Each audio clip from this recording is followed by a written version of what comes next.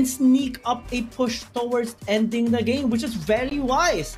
So now we see a weakness of Nova Esports. Now we see them still settling on the same side that they have picked up in all of the 2 games earlier. But what can be the change? Because change is imminent. Change is required here in this game, especially for Nova Esports, if they want to win against KBG. But what will they change?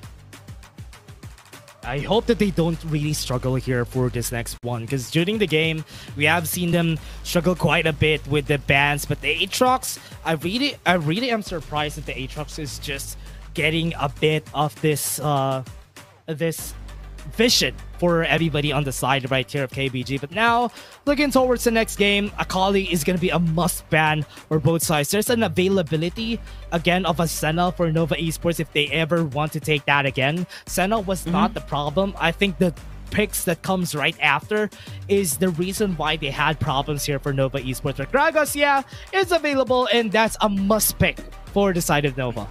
Absolutely. That is a change that happened here in this game so far. Availability of the Gragas, as Nova Esports has let it be open by taking the Akali instead. And this is the thing, I think it's such a big importance here for Nova Esports to deny that Akali from Anran, given his really good performance on this champion. But KBG is banking on getting this Garen now as their frontline. So yeah, it's a good frontline, and they have good backline damage still with a Mega Inferno Bomb. Yeah, Nova Esports still gets the Senna, but KBG does have good instances already with this first 2 picks for now. So again now, Nova Esports is fully respecting Anran in this game. Not only have they banned away the Akali, they're planning on taking his Yone as well. Yep, Yone is going to be taken by Nova Esports, probably going to be going on the hands of Long to the side of Nova. But KBG, yep, that is what was left open. Having the Zed on the hands of Anran, that is something to be afraid of, especially when you have a very squishy target like a Senna on your side, and even a Yone on your side. This is going to be a problem later on for the side of Nova Esports. Oh yeah, I'm really excited to see what's gonna happen in this game. KBG is still going with utmost aggression. We might actually see Anran's Zed now, given his impeccable performance in this champion. I believe this is one of his best champion as well. I mean, it is a 50-50 in an instant, because Zed kind of falls off a little bit or loses effectivity in the late game if the enemy does possess a high amount of sustain on durability. And that's something that Nova Esports possess right now with the Senna, with the Gragas, and they have really good damage as well present with the Yone so far. So with the last bans, Nautilus, Vi, Gwen, and the Wukong, I think both of these teams are preventing any early game pressure, especially with the champion picks. Vi is a really good ban, but KBG responding by taking one that has been very consistent at the side of Long, the Kha'Zix pick. Yeah, the Kha'Zix has always been a pick that we've seen from Nova Esports, but now that they're turning things around, I think a Riven, yes, is not a really bad pick for Nova. Jace could also potentially be a pick here for Nova Esports for them to deal a lot more damage if they want to burst down KBG as fast as they could. So I'm really looking towards those picks, if ever they're gonna go for that. But there's still a Renekton that is available. I was about to say, because Renekton is a good counter for the Zed in the mid lane, and the reason why you want that to happen is that you don't want Anran to pop off. Once Anran pops off, that's the end of the game there. This is one thing that we have been, being very hesitant in the other tournaments, especially in the side of APAC. But in the WRL CN conference, actually, in China region, this prompt pick is actually really good. I mean, especially with the on hits, the procs and the concussive blows, and how mechanically skilled the players are, especially with their synergy, they're able to craft and fully utilize a prompt pick, especially with these many melee champions picked up by Nova Esports. Yeah, you have the Riven, you have the Renekton, you have the Yone, which are equally aggressive and very scary to be against. But when you have the Braum, you have that extra assurance that maybe you can prevent them from fully bursting people out. Yeah. And that's what you want to happen, though. Whenever you have a Gragas, a Braum is always going to be a good pick, because whenever you put up the ball, you could just counter the explosive cast completely. And that's why it's really hard to fight against this Braum whenever you have an explosive cast available, because that could throw off the plays that you want to make with that Gragas. And that's why it's a smart pick for their side right there, for KBG, to actually just mitigate that in their favor. But remember, they do have a lot of assassins going for them here for KBG, so that's something to look forward to. Considering that they have backlines and Nova, that's a good target. That's a meaty targets that we have right there for the side of KBG. And what might be the final game? I mean, it is the final game in this series, and we are about to determine who is gonna come on top. Will it be KBG or Nova? Of course, if you're a fan of these teams, make sure to let us know in the comment section in both of our live streams. Of course, these teams would really appreciate it. Like what you mentioned, you know, the strong suit of the Renekton against Zed is present. Nova Esports are using the Riven instead here so far, having a bit of combination and just a power of friendship to take some vision out here on the top side jungle of that turn. Yeah, something needs to take place here with Nova Esports just wanting to go for and try to just pressure out this lanes that we have. It's very smart for them to actually take down those Raptors, because once they take that down, that gives them a bit of an advantage on the early stages, because that Kha'Zix is not going to hit level 5 or level 4 pretty easily. So that's what they want to do. They want to delay the Kha'Zix as much as possible for them to not get an advantage against this Yone. That is the goal. I mean, Long, when he actually used the Kha'Zix, he was very efficient in his clearing and positioning, especially on the fights, and that's something that Adaton should be trying to possess as well in this game.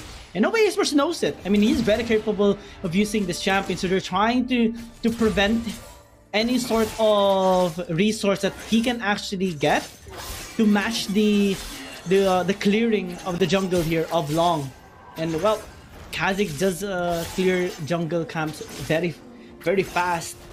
And I think it's going to be very important for Nova Esports to attempt in slowing him down for the meantime.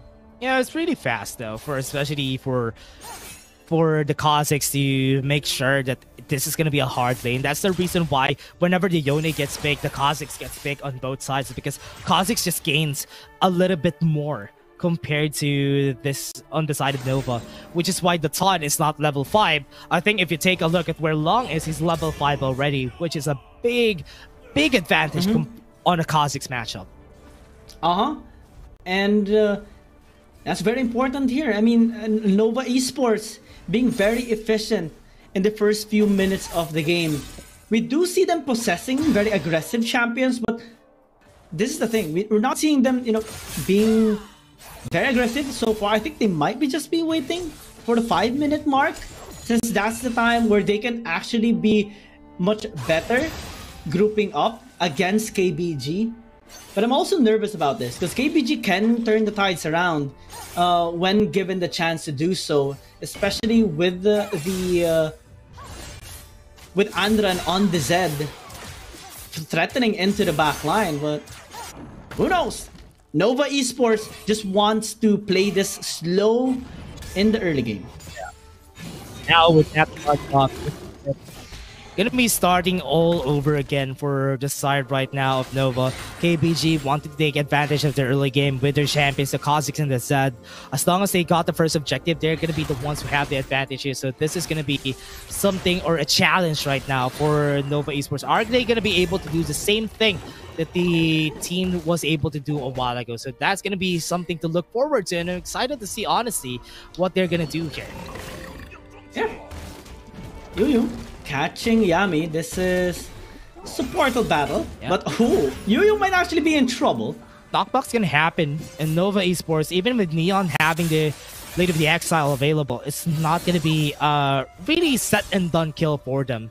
So this is gonna be really hard moving forward right now. So Nova Esports, what they want to do is set up the lane and where Zed is, because when you have a Zed on those team fights, they can just take down whoever they want to and faster than everybody else. So that's going to be the challenge here. How are they going to be making sure that Neon is not going to be having the best day here? Flash happened and Neon is on a disadvantage on this objective fight. Yeah, and timing on this, the key ultimates as well in Nova Esports, given some of their ultis are on cooldown. KBG does have leverage now in setting up position for this dragon fight. I mean, it's a mountain dragon, so it would take some time. But given the Kha'Zix pick that they do possess, I think Nova Esports might just need to trade out on the Rift Herald. They are doing so, but still, given that they do have the scaling lineup with Ascena, it's very unfortunate for them. Honestly, it's okay. Honestly, I think that's okay, because if ever they can take down a tower, KBG has always been taking down towers against Nova Esports every time. So that's why Nova Esports are just going to be taking this win for themselves and just make sure that this is not going to be easy. KG in that lone HP, they're still not going to be continuing on the fight. But again, back to my point, they just want to get that first tower in order for them to get that easy gold infusion to themselves. Yeah, and KBG just wants to stall for now. I mean, they are respecting the three aggressive champions that Nova Esports possess and just want to scale up and make some room actually for the power spikes to happen for Xiaoma, for Anran, and for Daton. Because they're gonna be looking for holes on the positions here of Nova Esports and later. And they have the tools to actually punish it, the Zed and the Kha'Zix, and even the Mega Inferno Bomb present with the Ziggs. So despite them being, not being on the really good end in the champions selected and picked up, they have angles that they can actually take in this game.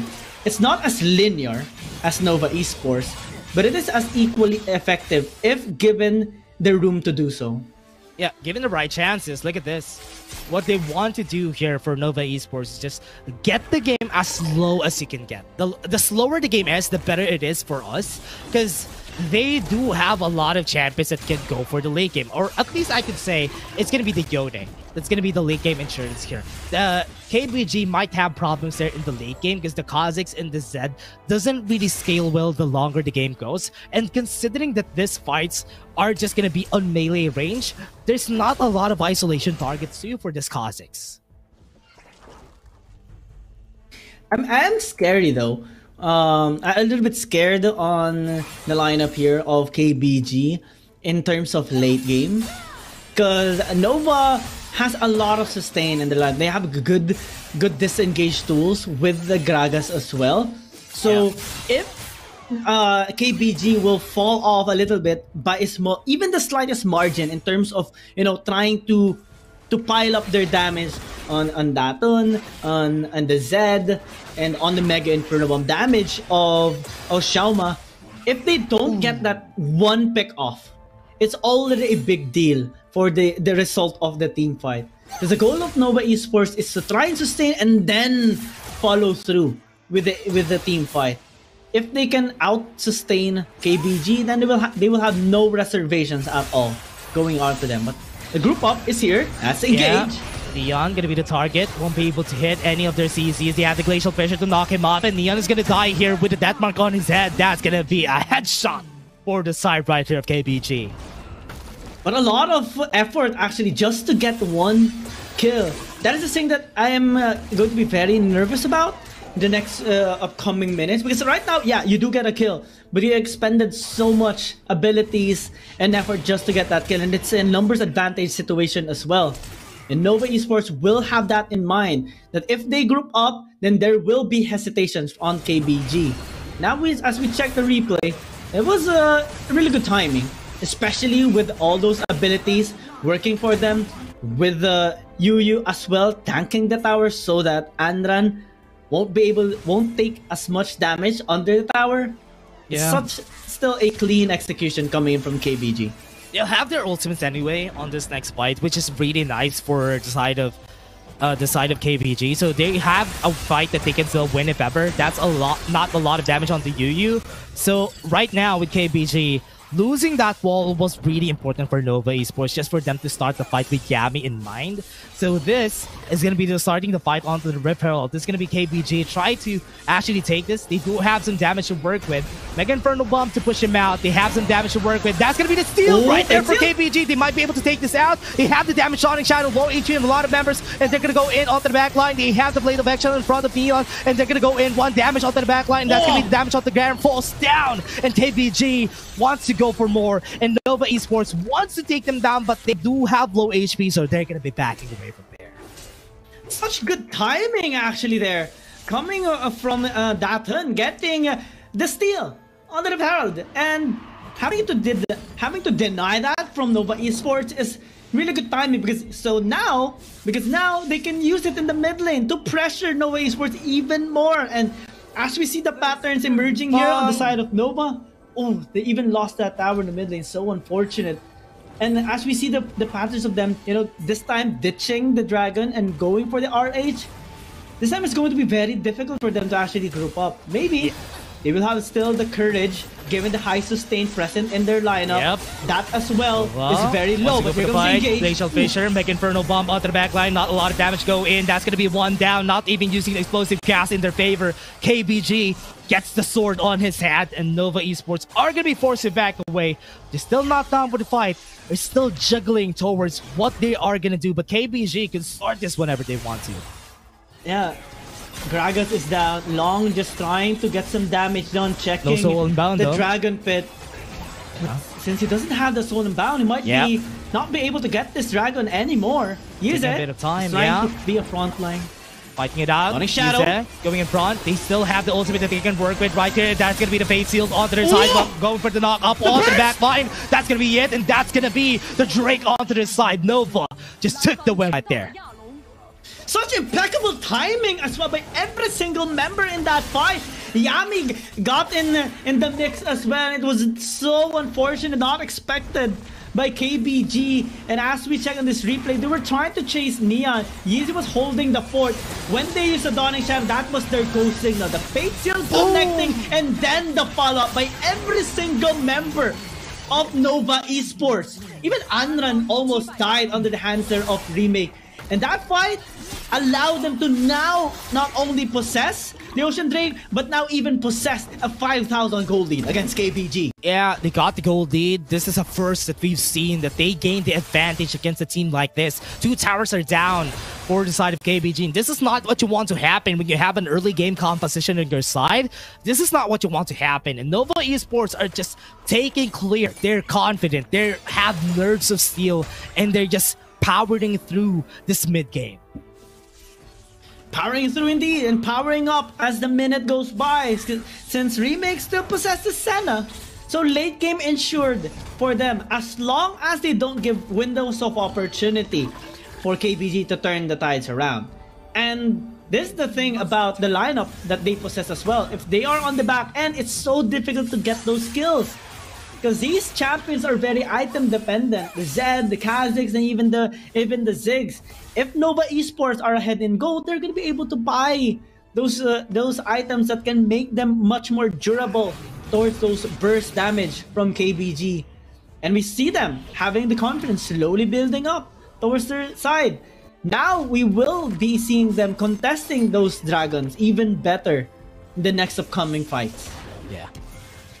Let's see what's going to happen on this next fight. They stopped for a bit here for the side of KBG. They're not looking for any fights just yet right now, and they are wanting to go for more on the next one. So let's see what's going to happen for this next one. Baron is going to be at the ice. The Ton is now low in HP. Knock up from Long to get the kill. And Nova Esports, even with the Unknown, was able to get one in the end. And that's going to be it. KBG losing their fight, losing their ground, losing the jungler. And that's going to be a call for them to take the Baron here for Nova Esports. Yeah, they can actually do so, but so far they are respecting the members here of KBG. Despite the kill that they got earlier, Yami zoning them out. They want to get full vision in this red side jungle of Datun.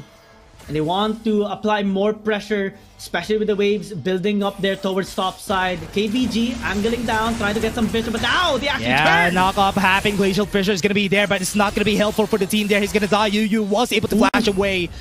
That's going to be the end of it for this fight. KBG survives for another day. Yeah, but still they're feeling the pressure now. Nova Esports has full control of every single situation. The goal lead still keeps on rising up towards their favor. Every minute goes by. And this is the problem with the composition now of KBG. They're feeling it as well. No one can go in. No one can check the pushes. Maybe a KG. Maybe Yu.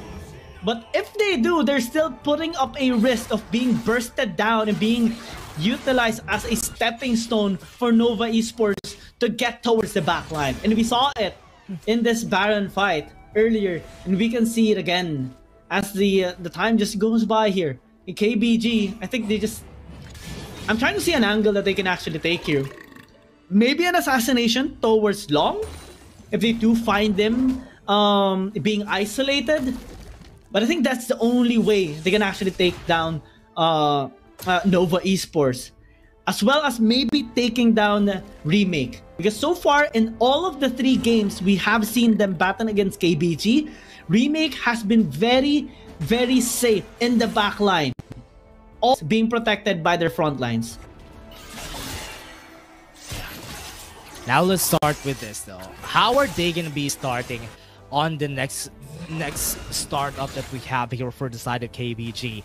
The next one that we're going to be seeing is another Drake that's going to be coming up in just a bit.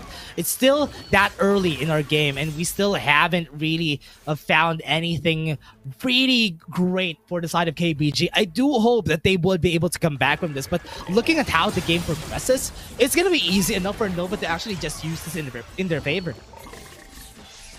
Yeah, absolutely. And we're just a few seconds away from seeing the Infernal Dragon spawn up. And Nova Esports, they have been they started this game ditching the Dragon, given the respect towards KBG's early game advantage. But now, since they're the ones who have the advantage, they can just start it up. They're very safe in this manner. And we're even seeing the respect of KBG just giving this entirely. That is how big of a gap is present right now with the situation here of both of these teams. Yeah, they do trade it up for a tower, but that's not much of a big deal here for Nova Esports. They can just give it away since they have the scaling objective. Yeah. Drake's already on their hands, and that's going to be a lot to look at here for the team. Because with how it's going to go for Nova Esports, this is just going to be easier for them. They're just slowing down the game after making it fast a while ago. Because it's no problem. It's not going to be a problem with a 7k gold lead with scaling champions. It's not going to be a problem for you guys to just slow it down. Let them just make mistakes. Wait for them to do something. Wait for them to step a little bit more forward. And that could be a chance for Nova to just pounce on them whenever they have a chance.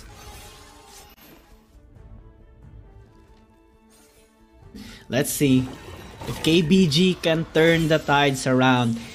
We talked about change before the game number 3 started, and Nova Esports made the necessary call and made the necessary adjustments to take on KBG. KBG made some change as well, but so far it's not looking good for them. The double assassins and that and trying to get this Kha'Zix from Long hasn't been really manifesting some good instances here for KBG. But if they can pull through just one team fight... Oh! Whoa! The confidence from Long though. Fate Seal. Yeah, I got scared. Just going in and wanting to take down the Todd as fast as they could for Nova Esports. But with that happening, Yitze is just taking down the bottom lane turret, and that gave them another more map pressure onto their side. Yeah, absolutely. I mean, I actually want to give respect here towards Long with his confidence going in. Because if he gets the kill onto the Ton, like what you said, then that's going to be Baron for sure. And nobody's going to be able to check the Baron pit aside from the Mega Inferno with Shoma.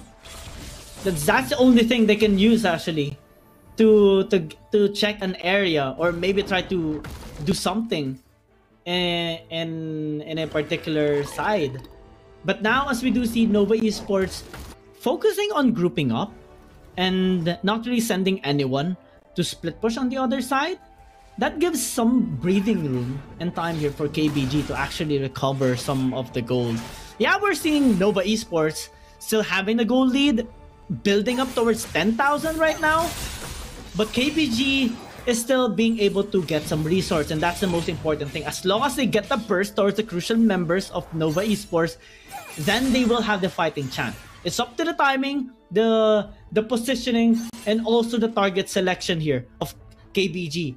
Because their goal is to cripple Nova Esports, given the big standing that Nova already has right now in this game. If they can cripple slowly the members, then maybe they have a fighting chance. Top lane though, it's a 1v1. Yeah, That KG... 1v1.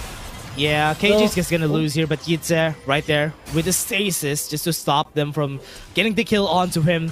Look at the pressure that Yitze is doing while the Elder Dragon is still alive. Remember, they can just go for it if ever they want to. They can just take this, but the Taunt is at the ready if ever Remake just pounces onto him. So this is gonna be a chance for the Taunt to go for the steal.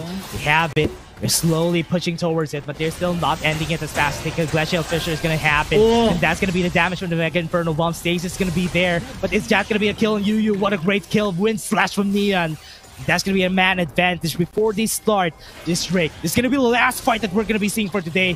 This is going to be the Taunt that goes in. Still has a lot of HP onto that Elder Dragon. He's going to be pushed back, everything. And this Elder Dragon is just going to be free body slam to stop them from trying to go for the steal. And that's the Elder Dragon from Nova. And Long is just going to be taking it onto the back line. Neon is going to be chasing down Xiaoma. And that's going to be the kill. That's going to be the win. Nova Esports are the better team in the end. And Nova is just trying to get the kill. Yitze still alive for the 2v1 with the Elder Dragon on his hands. That mark on his head. But it's still Yitze staying alive in the top lane. Long was the better.